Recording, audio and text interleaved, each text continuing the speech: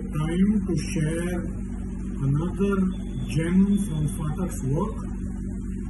So we take up this deep split between the generals and the particular rubrics that has gone deep into the psyche of the homeopathic community, especially after Kant's influence.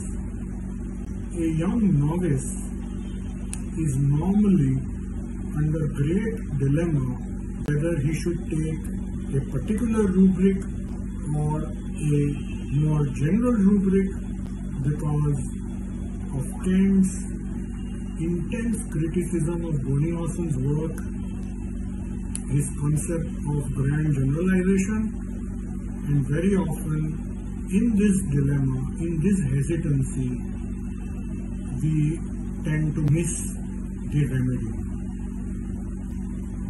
In this series on Phatak's repertory, we will learn how Phatak and Boger have resolved this issue between the generals and the particulars completely, leaving no space for any doubt, for any hesitation of what to choose and what not to choose.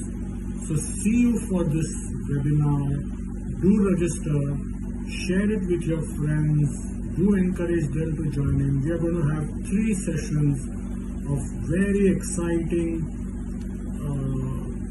understanding about Phatak's repertory and his work, his philosophy. To prepare this web series has been an extremely exciting journey for me myself, and I would love to share this excitement with all of you. Do register, see the link below and the details below. Hoping to see you in the webinar.